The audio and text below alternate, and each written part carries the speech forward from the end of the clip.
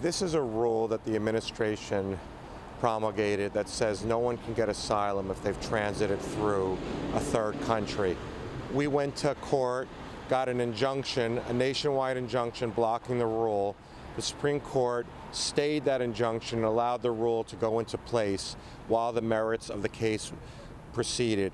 We are now up on appeal in the Federal Court of Appeals for the Ninth Circuit, arguing the merits of the case, and that's what was heard today. In this case, the district court issued an extraordinary nationwide injunction halting a critical executive branch rule designed to prioritize urgent asylum claims, deter meritless ones, combat human smuggling, protect vulnerable migrants, and find a lasting diplomatic solution to the shared international problems presented by unconstrained mass migration.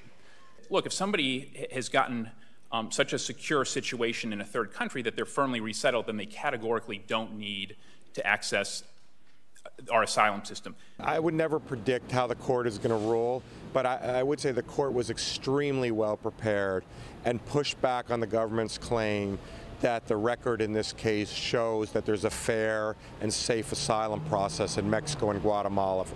Our claim is that people do not apply in those countries because it's not safe for them to do it and there's no fair asylum process. The government's own record, as the judges pointed out, shows that it's not safe in Mexico.